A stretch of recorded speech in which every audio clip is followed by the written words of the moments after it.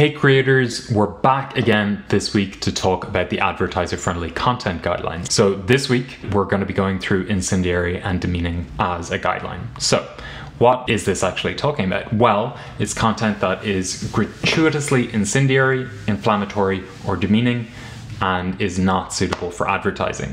Now, this is an interesting one because of the fact that this specific guideline isn't called out as a separate section within self-certification. The reason for that is, for simplicity's sake, we're combining the hateful guidelines with the incendiary and demeaning guidelines. So something that is allow ads, limited ads, or no ads across these two guidelines will be found within each one of those buckets under hateful content within self-certification. It's pretty complicated, so make sure you leave us any questions in the comments below and we'll address them.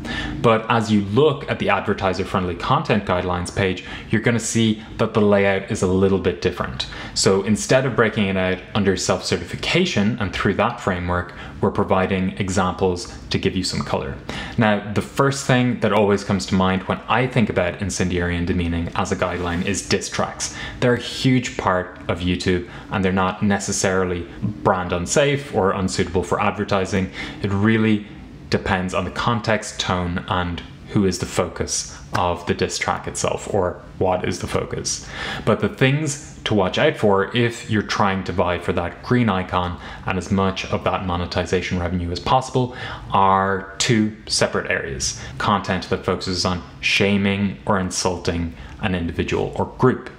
The second category is content that harasses, intimidates, or bullies an individual or group of individuals. Now, the line between, bullying and harassment and just lighthearted mocking is always a difficult one, but it's really, really important that you focus on making sure that it's the lighthearted mocking if you want that green icon. Now, examples of stuff that's going to be yellow icon would be content that singles out someone for abuse or harassment, content that suggests a tragic event did not happen, or that victims or their families are actors, known as crisis actors, or that they've been complicit in a cover-up of the event in question.